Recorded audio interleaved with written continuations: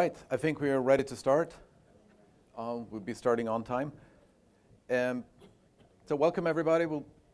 I'll be giving a talk introducing you to the new geometry functionality of Mathematica 10. And first half, I'm going to try to give you the whole picture of how it all fits together, the flows and the workflows. And then the last half, we do some exploration where we use it a little bit more. And there are several more talks in this conference that covers various aspects of it. So the big picture of what's happening, the things that are in geometry is regions. So there are many ways to create regions. They can use numbers, parameters, formulas, even graphics and other things, or geometry defined in various file formats and so on to create regions. From regions, there are various things that we compute, properties, like area and volume and distances and stuff. And there's a whole slew of solvers. But to just keep this sort of simple, picture in mind, and we'll get through this pretty easily. If we break it down a little bit more, we have four kinds of regions. We have basic regions or special regions. These are things like ball and disk and line and so on.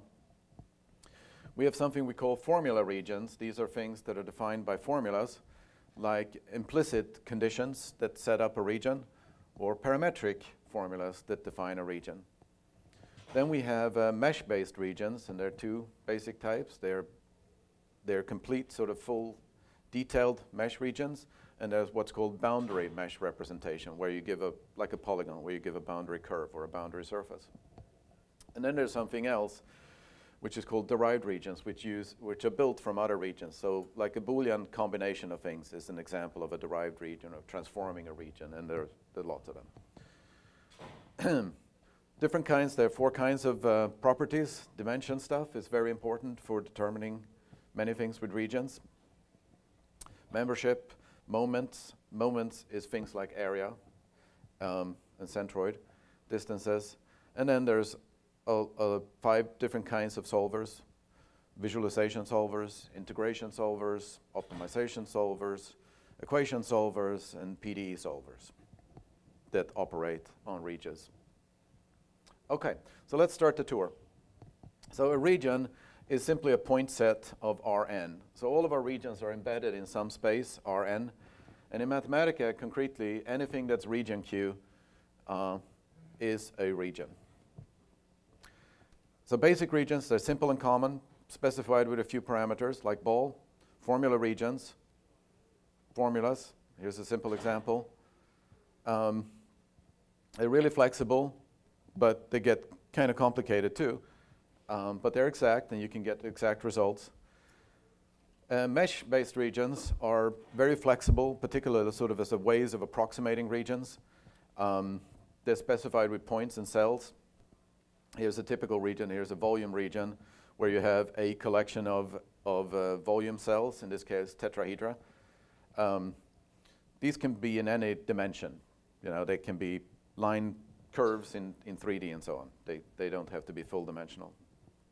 Derived regions, they're very flexible and allows you to sort of derive new ones from molds, so like a union. Okay, so let's look at some examples. So here are some basic regions or special regions. So geometry works perfectly well in 1D, in which case we have point, line, and interval.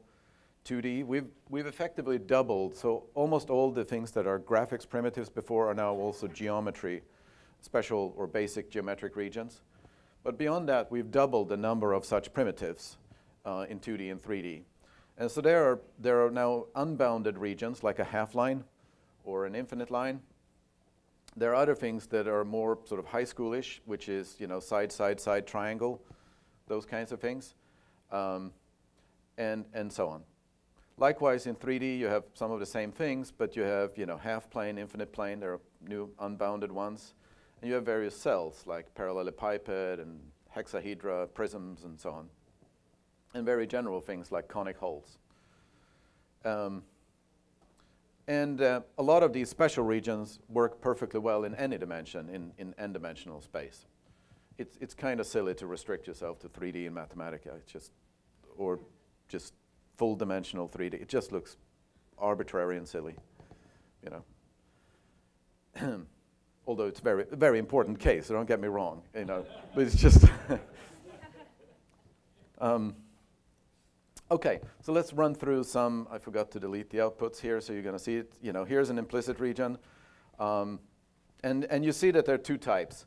One is that we give a condition. You guys that have been using Mathematica and using region plot and other things have gotten used to this. And if you integrate using bool with conditions, you've gotten used to this, and you've probably already well warmed up.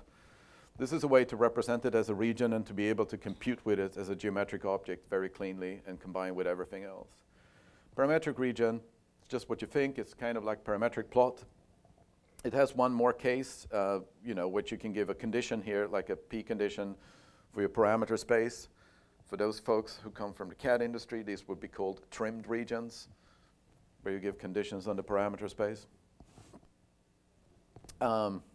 And here is kind of like a hello world case, like being can you integrate over it? And so I'm just doing that to show it's a real region. So this also indicates another thing, that if I want to integrate over a region, this is a 2D region, this is a symbolic vector variable, and says like, you know, X is in that region, and just integrate over it. 3D one, hello world case again. And so that is implicit or formula-based regions.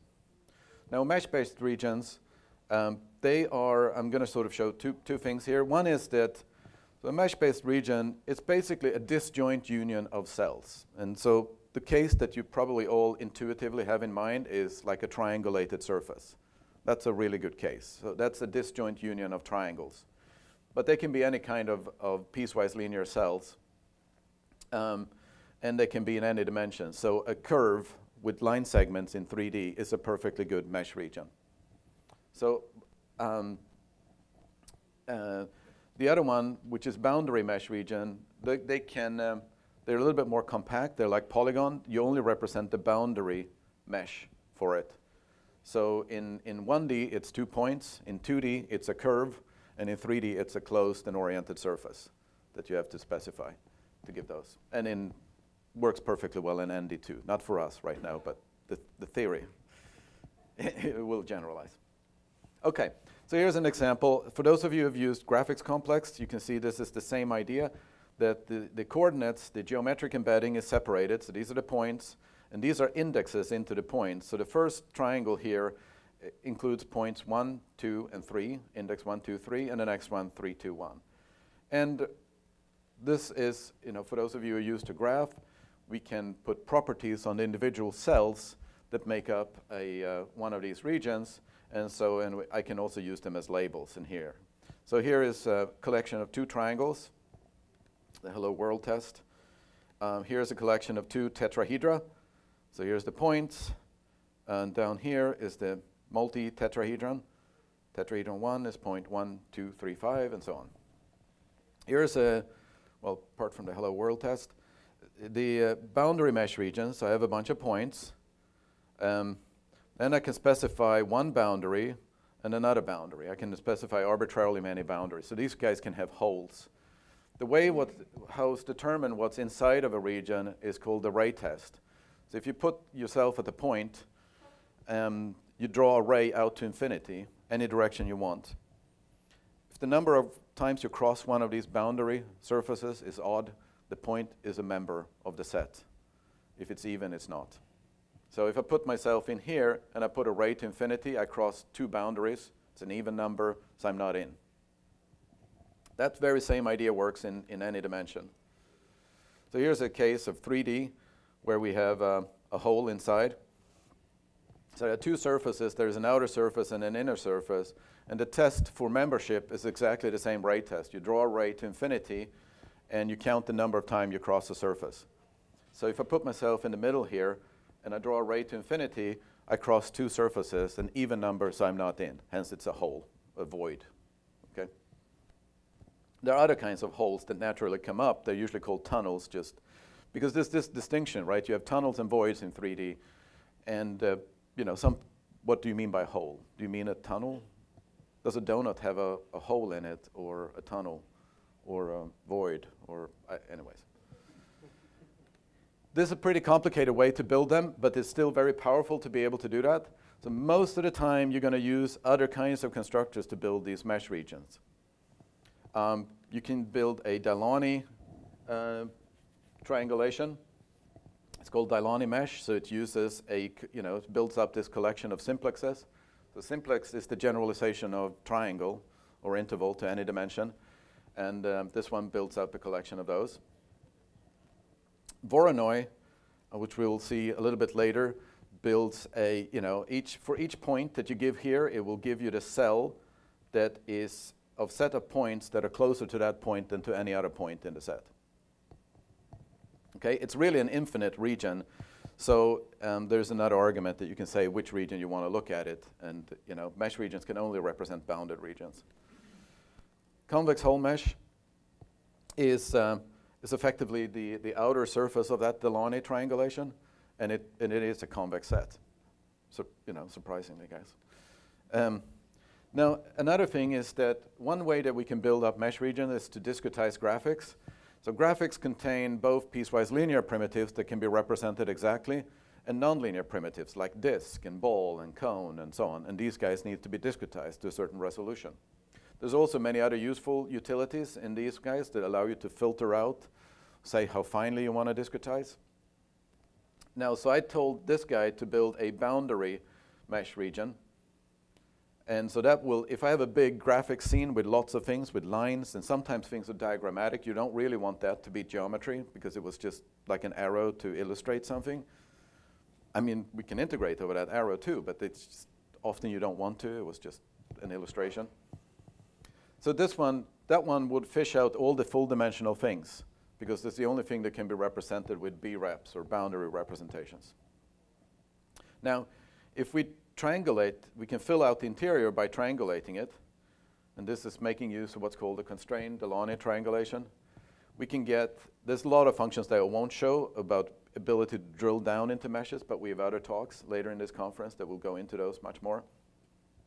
And this gives you the number of points, lines, and triangles.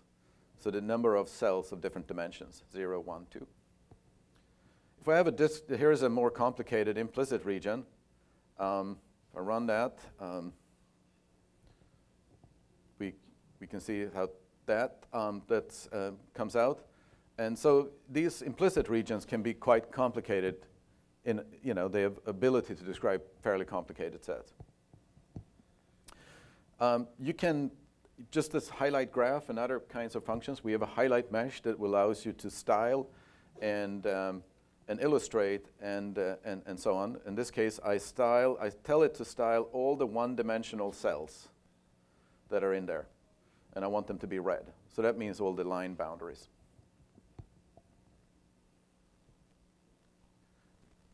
Final type of region is a derived region, and this is one thing that you will see grow a lot over the coming releases in Mathematica and Wolfram language.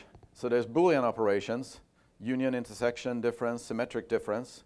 Symmetric difference is basically like an XOR of regions, the things that are in one or the other, but not both. Or a general Boolean function. You can see that all of these Boolean operations are effectively defined by Boolean conditions. Well, you can do it for any Boolean function, and we have a lot of them in Mathematica. Product is Cartesian product. Transformations by a mapping, or the inverse of that, the inverse image, or the boundary of a region. Okay, so let's do some simple examples here. There's a bunch of disks, and so here are the 4 most common Boolean operations: union, intersection, difference, symmetric difference. Let's look at some transformations. So here's a variety of affine transformations. And there's a huge library of affine and linear fractional transformations that you can do in Mathematica. It's a pretty rich set, and we'll be enriching that too.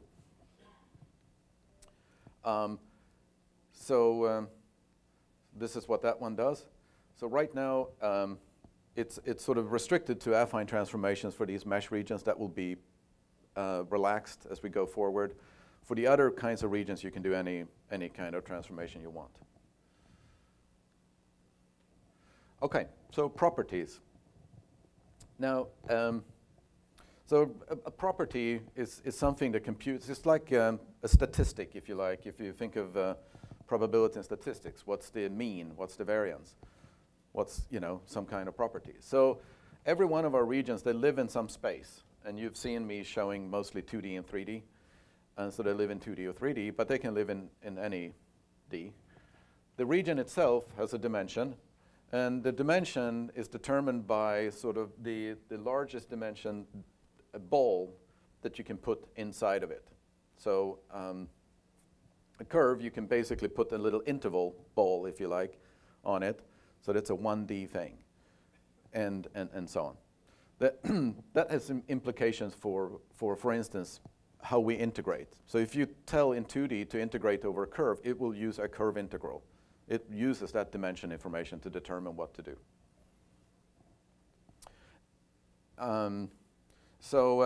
We have membership properties. This asserts membership, and this tests membership and give conditions for membership. We have a lot of things. There are special names for 1D, 2D, 3D. But generally speaking, we can be any D, including 0D.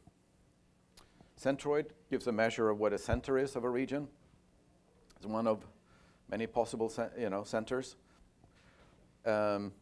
Nearest, distance, and signed distance. The nearest point from a point to a region and what that distance is. So let's look at some examples.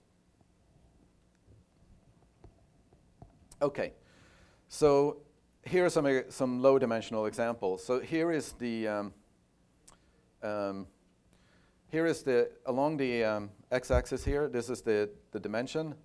Along the y-axis is the embedding dimension. So here's a point in 2D. Here's a point in 3D. It's still a zero-dimensional object. Here's a curve in 2D and one in 3D. It's still a one-dimensional object. Here's a surface in 2D and 3D. It's a two-dimensional object. And here's a volume in 3D. It's a three-dimensional object. And I could have extended it because we do support 1D embeddings too. 1D regions are perfectly good. 1D embedded regions. Okay, so here are some concrete examples. Just a disk, as we know, is a 2D thing. A circle, which is the boundary of that disk, is, they're all embedded in 2D. The circle lives specifically in 2D. Our circle does. And the point, this one that has four-dimensional sort of coordinates, it lives in 4D.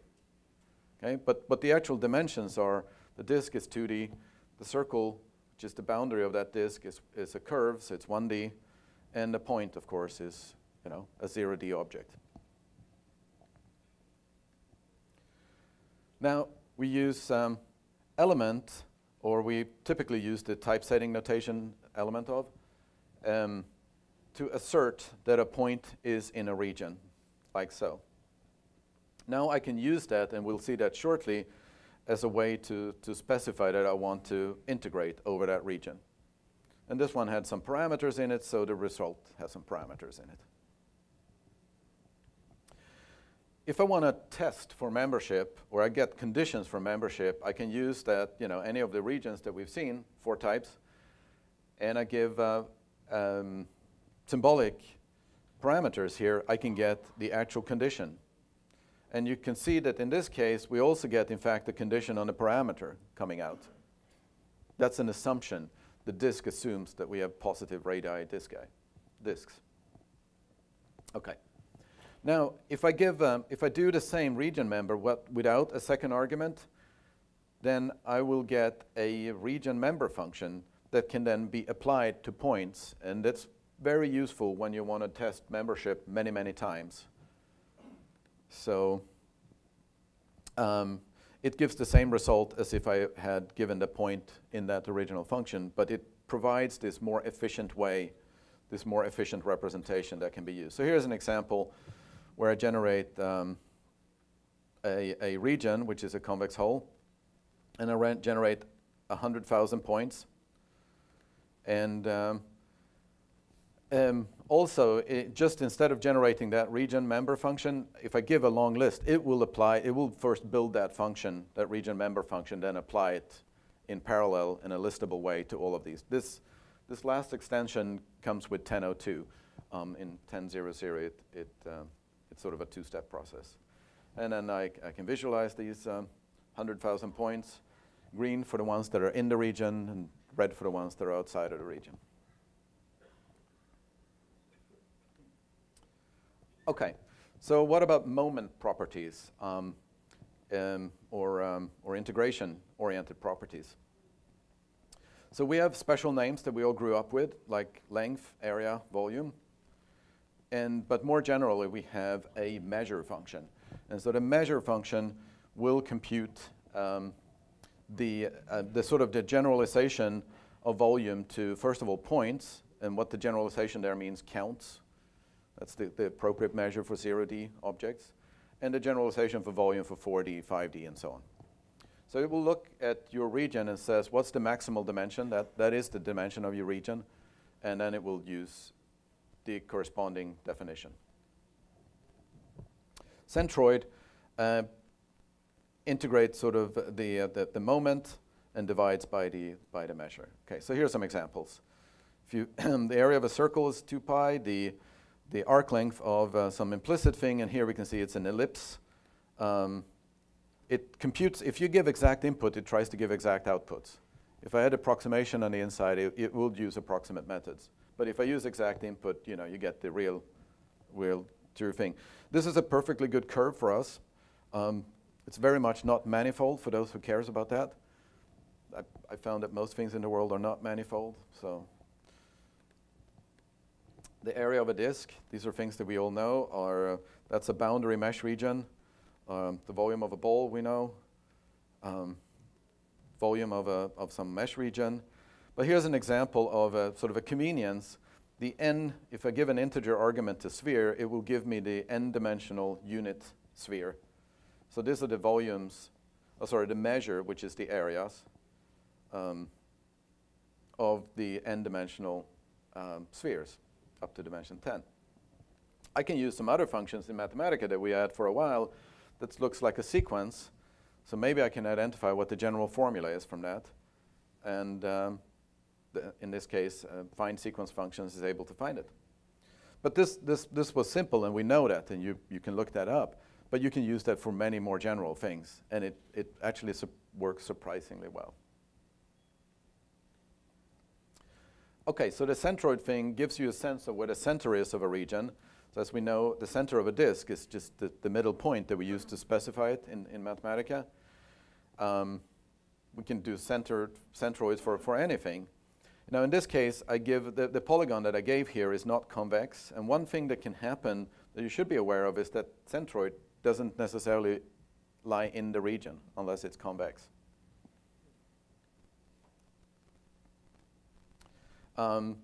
But again, these mesh regions, they display themselves, but they're still regions. And so I can just use that as an argument into any function that works with geometry.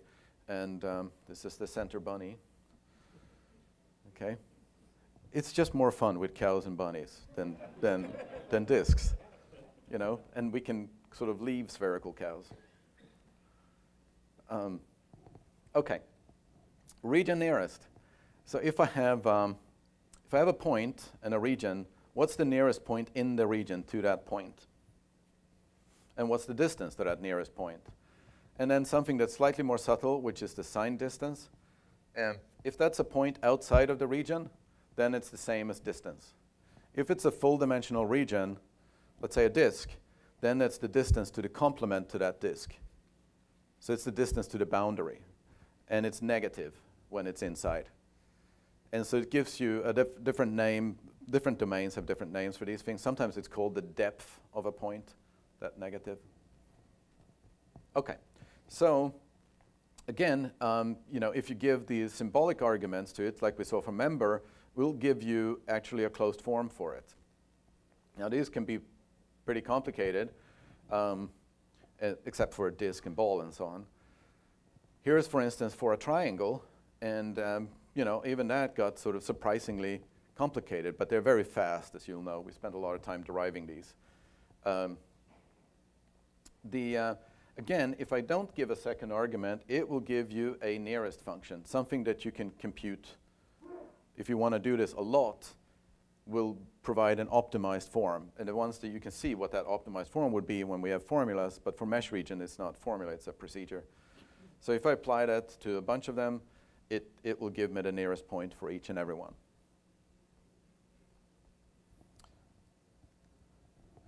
Okay, so distance, as we said, is the distance to that nearest point. And it works pretty much the same way. If I don't give a second argument, it will give me a distance function. Apply that in this case, and I can plot these iso-distance curves from the triangle. So the triangle sits here in the middle somewhere, and I'm at distance 0.25, 0.51. Or I can do the same in 3D. Should be pretty fast. And the style sheet has some weirdness. And so now we come to, so that's properties. There's a few more, but those are the most important ones. Now, solvers is one thing that makes it a lot of richness to use geometry, and it gives a lot of enhancements and enrichments to the solvers themselves. The one important thing that we finished, but we didn't document for 10.0.0, but it will be part of 10.0.2 that we're about to drop, is to be able to plot over regions. You still saw examples of us doing it in the literature, but it was sort of more select examples. And for 10.0.2, it will work really well. So I kind of have stylized versions here. So you can plot a function, and you just indicate where you want that variable to lie, what region. Same idea works for integration, symbolic and numeric integration over region, same idea. We can solve PDEs, and there was a great talk yesterday, and there'll be a workshop on it this afternoon, and so on. We can solve PDEs over regions, and we can even solve with maintaining parameters in that PDE and do sensitivity and other things. We can optimize over region. This is a little bit more general than it seems here, because I can have any number of extra region constraints like this in my constraint list, but I wanted it to look similar, so this is the way it looks. So I can optimize over a region, and I can solve equations and inequalities over regions. So that alone, so here's about 30 different solvers that now today work on regions. Okay, so here are some examples of plotting. So I give a bunch of intervals here. That's what it comes out to. And who said that the sine function wasn't monotone? I mean, it's depending on what domain of definition you use, right? So, or I plot sort of a function over a disk, or I can do these vector plots, like stream plot over a disk and so on. It works with any region, any of the things that you've seen me show, okay? Likewise, we've already seen a lot of examples of integrate, because I've been using it sort of as a hello world thing. One thing to remember, though, is this, what I said. Like in the case here, where I give it, this circle lives in 2D, but it's a curve. And what integrate will do, it will do a curve integral in this case. So if I integrate 1 over a curve, it will give me the measure of it. In this case, the length. If I integrate over a disk, it will do a 2D integral. If I integrate over a ball, a 3D integral, and so on. This is, again, a perfectly good curve to us. Very much not manifold. And this is the length of it. This is actually, it looks like a volume. You can't tell the difference between surfaces and volumes. This one is a surface. So this is the surface area of that cow. This is a volume. And we'll see more of this guy a little bit later. It has tunnels going in every direction. So that is integration. PDEs, I'm not doing it justice here at all, but we had a talk yesterday. We'll have a workshop this afternoon. And I know you guys are really interested in it. And so if I solve, this is a Poisson equation. I give some very kind of basic Dirichlet conditions. I want it to be 0 at the boundary. You can see that here in the plot. And then I just solve it over a disk. So I can now plot it over a disk, which we just learned. I do, the previous talk, John talked about PDF import. Well, we can import the outlines of fonts. And that's a perfectly good mesh region, or boundary mesh region. So I did that, and there it is. And now I can solve the same equation, effectively, over Wolfram. And so here's the Poisson equation solved over Wolfram. I tweaked the right-hand side to get them to droop the right amount. Okay. We can optimize over regions or with region constraints. So here's one of these 18 optimization functions. I want to find a minimizing point for that over a disk. And there it is. I can find a maximizing point. And if we show that, I think that this is useful first time you start with teaching optimization to show the level curves, and this is the minimum and as the maximum attained at the boundary. These things get very easy to explain now, whether it's just class or just a report or something. Let's take two other regions, and I want to find the minimum distance between these two regions. So I have one point being in region 1, the other one in region 2. What is the minimum distance? And one thing that you see me use here is these symbolic vector variables. So notice I didn't do all the components here. These are 2D regions.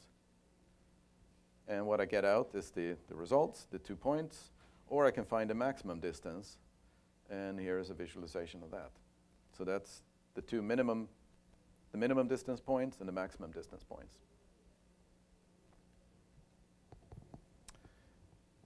Last group of solvers are equation and inequality solvers. So let's say that I want to find the intersection between two lines.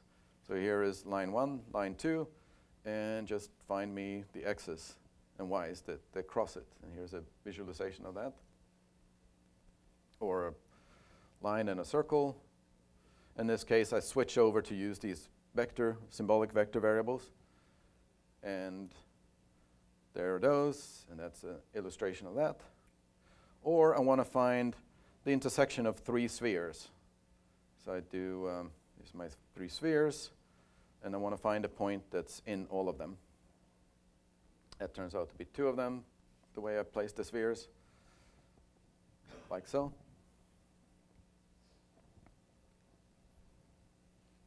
Okay, so here's what we've done. You now know everything, okay? This is the whole thing. This is the story. This is it, okay? So just to recap where we were at, there are regions, and we saw there are 4 kinds of regions, 4 kinds of properties, although there are many more actual concrete properties, and 5 kinds of solvers. And there are many concrete solvers, like 30 of them. So now I wanted to switch over to sort of use it a little bit, because I wanted to get to this point as fast as possible, because you kind of need all of it, and that's one I want to illustrate in the second part. So here's let's study a topic. What is this thing called Hausdorff distance between regions? Okay, so the Hausdorff distance is defined as it needs to be symmetric, so it's max of 2 things. And this thing here is called the directed Hausdorff distance from a region A to a region B. And it's given, it's given basically as I'm going to minimize the distance between points where I pick one in A, and I'm going to take the maximum of that. So I'm going to illustrate and compute with the functionality that we have. So let's do it. Let's try to understand this concept with just 2 regions, 2 triangles. This is the way they look. So the red one is A, the blue one is B. Now, I want to, first of all, the innermost thing here is the minimum, right? Well, that's exactly sort of region distance. So let's use region distance. That's that inner infimum here. Now, let's just stop a little bit and plot it, okay? So remember what we do now. We plot for all the points in B, which is all the blue points. So we plot the minimum distance from all the points in B to the set, the red set. And when they overlap, of course, it's going to be 0, right? Because there's one point right under it. And here, they're outside. And And here we use the ability to plot over regions, and you can see that when I'm sticking out, it's going, more than 0. So now we use the fact that we can optimize over regions. So we compute the max value, and we've computed that directed Hausdorff distance, which turns out to be a half, and which now we built the intuition, we could probably have guessed that. It's kind of that half up there, right? So fine. One thing that we do know, if the directed Hausdorff distance is some number, epsilon, is that we know that that second set, is included in a slightly enlarged version of A. In fact, it's enlarged exactly by epsilon, the distance epsilon. So here's the visual of that. So we know that this blue triangle is included in, if I just enlarge that red set, the red region by a half, distance a half, it's included. So fine, then we can compute it the other way around. So we get the other directed distance, which turned out to be a little bit bigger, and now we can compute the Hausdorff distance. So this is just using sort of a first round of using the functionality to do something kind of easy to illustrate and easy to understand. Okay, so here's another sort of just relatively, simple, straightforward. So we want to define I'm going to define eventually as a mesh region, but first as an interval, a Cantor set. So Cantor set is defined, you're starting with the 0, 1 interval, and then you keep on removing the middle third of the set that you have left. And this is what I'm saying here. So if I have this region, I'm just going to take, that's the first middle third, the first third, and the last third, and I skip the middle one. Fine, we can define that easily enough in just using Mathematica programming. Just apply my rules. And so here's, I start with the 0, 1 interval, then I remove the middle third, and if I plot a few of them, it looks like this. So this is using a new function in 10, number line plot. Okay, great. What's the length of these step n Cantor sets? Well, I can just ask for region measure. I could have called arc length, which is the same thing in this case. And I get this sequence of numbers, and let's guess at what that is. And then we say, oh, I'm stupid. I could have just guessed that right away, probably. But that's a good way to build intuition and realize that you're stupid. You didn't realize, you check it. Okay? But so let's just generalize it a bit, And so there's some, someone came up with this, of course. It's like, well, why don't we take Cartesian products and we get what's called Cantor dust instead. So fine, we have Cantor regions, so just let's take the product. And we get Cantor dust. Okay, so this is what they look like. This is K, here's what step in that Cantor construction, and this is the dimension. So in 2D, if we do that for steps 1, 2, 3, this is what they look. So I removed the middle third, and then took the Cartesian product, and then I removed the middle third again, and so on and so on. And here's what it looks like in 3D. These are all perfectly good regions. There's nothing wrong with them. Now, we could play that same trick that we did for intervals, and we'll realize we're stupid again, but it's okay. So we compute the measure of it, so the areas. When I have rational numbers for this guy, and let's guess it. And we see that this is effectively sort of that 2/3 squared, right? The 4/9, in every dimension. Or we could play the same trick in 3D and compute it again. And apart from the fact that it flips it upside down, it's 2 times 2 times 2 divided by 3 times 3 times 3. At K.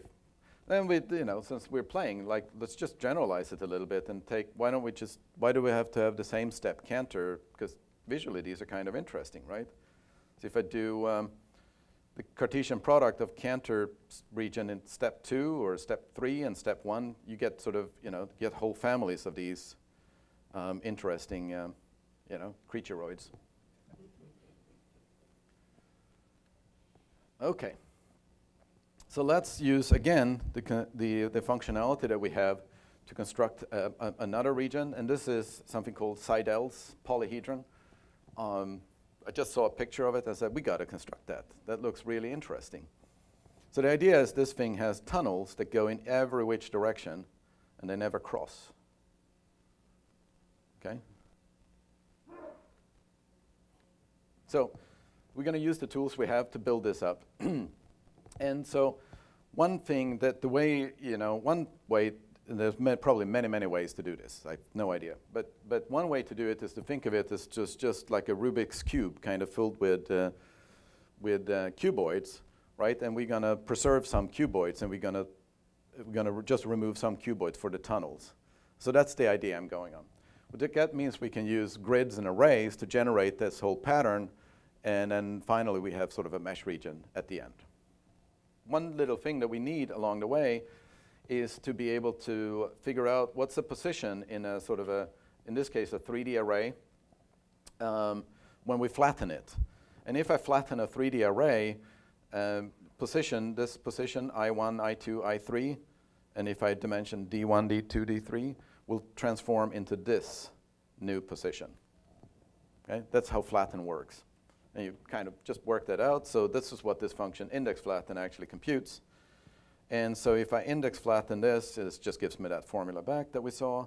And so if I do, here's an array, it's dimension 2, 3, 4. If I pick out the part number 1, 3, 2, I get that guy. If I first flatten it, and then I use my flattened index position, I get the same thing. This is what I wanted. This is just a little utility, okay? Now, I can just generate a giant table here of grid positions. So this is my kind of random embedding of it. And then the hexahedron, which I want to use to build up the cells in the mesh region, has this particular ordering of vertices. So I need to abide by that when I package them up as hexahedra. So I do that, this routine, and now I have something that's actually much more general than for a Seidel polyhedron. I have something that can work for any volume mesh built out of cubes. So if I want to build a maze out of cubes, for instance, I can do that now. But we're doing the Seidel one. Okay. So here I give it a 3D array, and so here it's a great. I get a hole. So we have other things that generate these kinds of arrays, right? This is the evolution of a 2D cellular automata for some steps. Fine. That's a perfectly good mesh region now that I can do things with.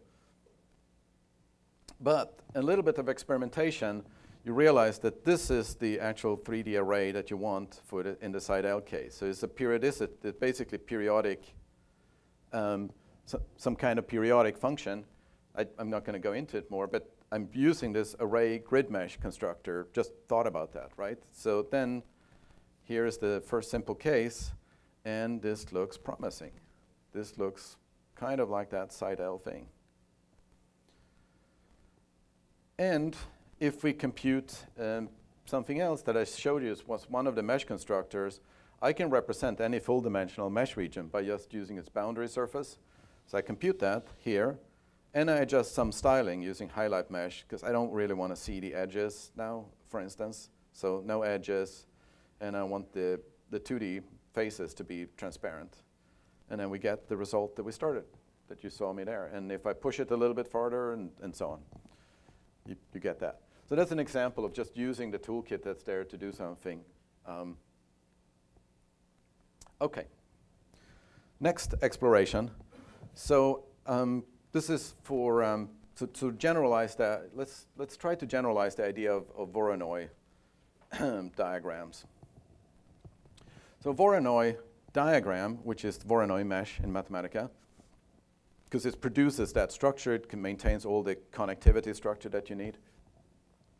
But each cell is defined basically exactly what I said before, which is that here are the points, and each other things in this cell are points that are closer to this point than to any other point. So specifically, I can define it like this. Those are the points that are closer to my point, pi, than to any other one that's not I. Okay, that's not pi. Okay? And that's exactly, so really, the Voronoi diagram is really sort of kind of like region nearest function. it's sort of a compiled form of Regis nearest function. And that was sort of how it kind of came up, right? And we can use this very symbolic definition that I gave here and using region plot for those inequalities, and you'll see it returns, it's exactly the same cell structure. Okay? Well, region nearest and region distance and so on, they need to sort of figure out what transformation, what projection function to use for each subregion to map to the closest point in the cell. So, so in the case of Voronoi diagrams, that projection function is just pick the point in the cell. Okay, so it's a particularly simple projection function. So I'm going to have something here that sort of scrapes the values and the conditions out of piecewise.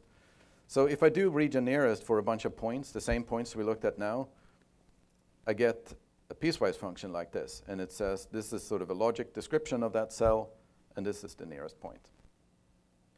Let's look at those cells. Again, we get back the Voronoi diagram. Okay. But we need to make this work for any region, not just point sets. Okay, so let's do one simple sort of extension of that is a triangle. So if we compute it in the symbolic form, we get, we get the conditions for when some particular projector. So if I'm in the triangle, it's the point itself. And here, let's say, where is this? This is for, let's point one out here. So that second cell, that's probably this cell here. Okay, when I'm below it, then I'm going to go to, so any point here is going to project onto that edge there, is what this formula says. It's going to be x, the same x value, but y is going to be 0. So this structure is sort of the generalized Voronoi diagram for a triangle. It gives you all the cells that you need and the projectors that you need for the different cases. Now and so if you explore the basic regions, you'll find all of these things derived and computed. So if I do it for tetrahedron, it gets a little bit more complicated because I have a few more, I need to take into account all the points, all the edges, all the faces. So it breaks down into a few more cases. And if I visualize the cells, so this is like the generalized Voronoi diagram for tetrahedra, in this case, the one that you saw. And here you see it. And if we do that for that is annoying. Okay. If we do that for a bunch of the others, and you can play with it yourself, this is for a half line. This is the isodistance curves. And these are the cells. These are the corresponding Voronoi cells. This is for a line segment, and this is the corresponding cells. This is for a half plane, and the corresponding Voronoi cells in 3D. And this is just fun. This is almost intoxicating once you start playing with this. This is the triangle we saw, or parallelogram, hexahedra, things in 3D. Can even do it for nonlinear primitives. So this is why the disk is so easy. The cell structure here, we all know it. It's like you're in the disk or you're outside. Okay, we can do that. This is for a disk sector. This is for an ellipse sector, ellipsoidal sector. Or these are is for a cylinder. We get sort of one region here up on top here. We're going to project onto the top flat of the cylinder, or a cone. Okay. Last exploration. So oftentimes it's really good to have a simpler region that approximates your region in some sense. And if you know that it's an upper approximation or lower approximation, you can make more firm statements. So I'm going to just show using the tools we have to derive some upper approximations. So let's use a cow. Okay, we have a few of these bounding regions built in. So you have some. It's one of the properties I didn't show, but we can compute a bounding box. It's called region bounds. Gets you the bounding box. We show that as a cuboid, and this is good if we ship it by FedEx or something. Okay. We have other ways of wrapping it up or bounding it, is that I take the points out and I can compute the convex hull, which you saw in the beginning there. So this is kind of like shrink wrapping it.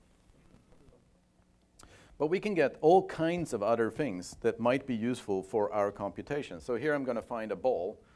So in order to do that, I'm going to use our optimization function, and I'm going to try to find a good starting value.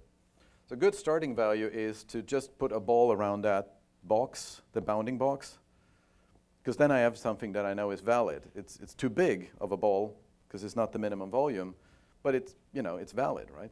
So this is what this initial thing does here, is like I take that box, compute the middle point of that. That's going to be the center of my ball. And then I compute sort of half the diagonal as the radius for that ball. That's going to be my initial values. And then I just want to minimize the volume of the ball such that every point that's in that cow is in the ball. Okay? And fine. We compute that. We get a result, which in this case is the center. The first three is the center, and the last one is the radius. And here is a balloon. You know, this is our nicely packaged cow. Or we can do, we can save on material by using an ellipsoid. So it's the same idea, right? I'm using the same starting values. And so this gives us the minimum volume ellipsoid instead, the axis-aligned ellipsoid, so it's not, can be.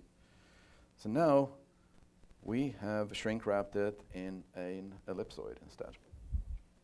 There are lots of these. Okay, so that was the set of explorations where I wanted to use the framework and combine them in some ways, still hopefully easy and accessible. So here's what we've seen. You know, it's regions, properties, solvers. Regions, properties, solvers. Okay, is the framework. And here's we break them down, and we've seen some uses of it. Now, what's the future? So I talked a little bit about 10.02 for this release. So this support for visualization functions that you saw me use, it's about 10 of them. That's going to be available and documented in 10.02. Support for optimization was already there in 10.00, but we've included now for mesh regions, so any region now works. Anything geometric searching and distance, meaning nearest and distance and so on for mesh-based regions is vastly improved performance-wise. 2D discretization has been vastly improved. Application, the examples have been greatly expanded, and there are many sort of robustness, bugs, other things that also performance. In the future, so all of what you've seen here today will sort of improve. There will be more kinds of region. There's nothing that limits us from having a CAD region, a boundary represented with NURBS boundary surfaces. We don't have it today, but nothing prevents us from doing that. You can see how that would just slot into the framework. Or any other kind of region family. Same thing goes for properties. There are many more properties that you probably want widely available, and they come from different kinds of domains. And same goes for solvers.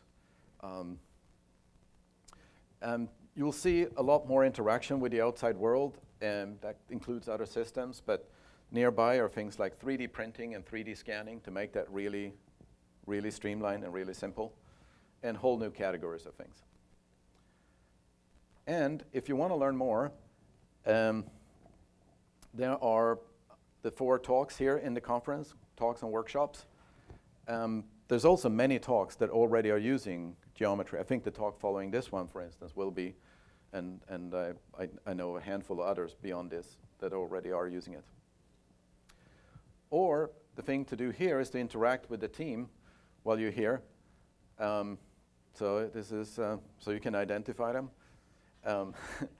Adam, Nina, Paritosh, Charles, Dylan, Rob, Ulysses, and Oliver. And some of these you've already seen giving talks in the ones that I saw before. There's also plenty of other material. There is all these marketing pages. This overview page for geometry is pretty much kind of like the first part of this talk.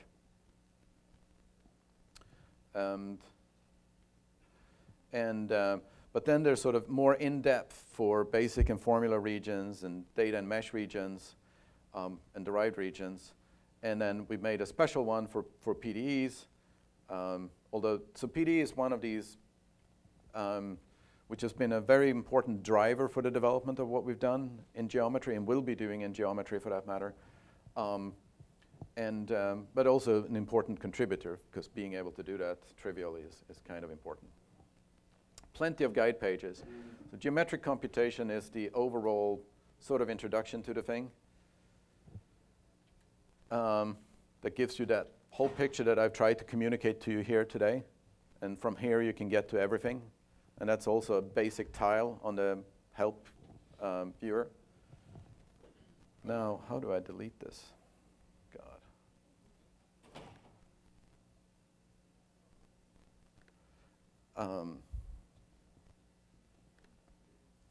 Then there are various kinds of alternate introductions, for plane geometry, solid geometry, and then you're going to recognize, after this talk, you recognize all these topics, and you can kind of guess what it is.